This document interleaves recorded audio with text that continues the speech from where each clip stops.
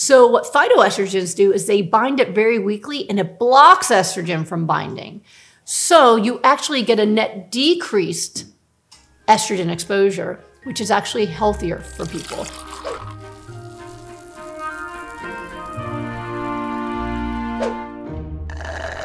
Question, I've heard you speak about the misconceptions around phytoestrogens.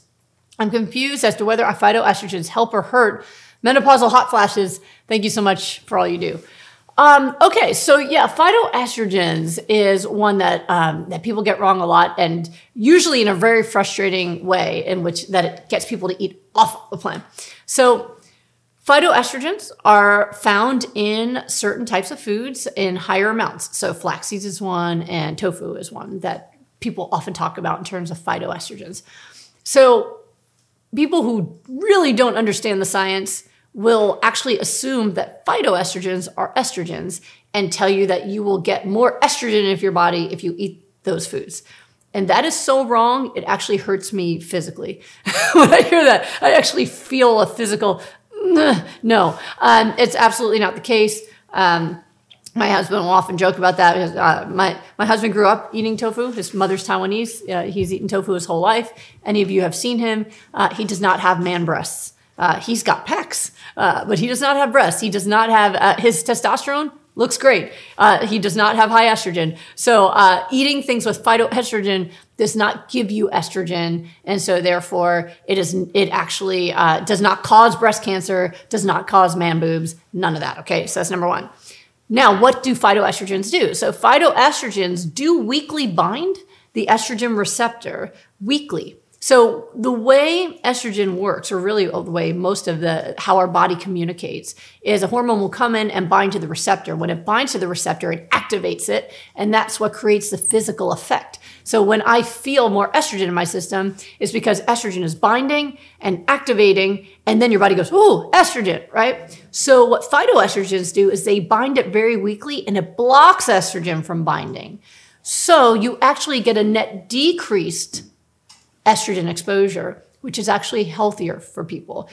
So for men, great, less estrogen, not more. If you want a big dose of estrogen, eat some steak, right? A lot of steak people eat, they come from the female cows that are no longer being used for milk production. You're getting lots of that from a formerly pregnant cow, right? Dairy, oh my gosh, a nursing cow, right? Tofu, no. Flax seeds, no, right? So phytoestrogens actually block it. So for most folks, they feel dramatically better because it's going to decrease our risk of breast cancer for women because we're having less exposure to estrogen. It can, and again, it's great for men too, no problem. Now, menopause is another story, right?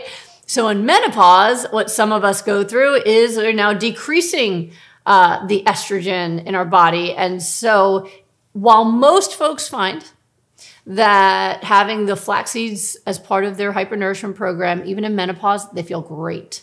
And actually it gets rid of a lot of their symptoms of menopause. A lot of folks will tell me their hot flashes go away, they feel great.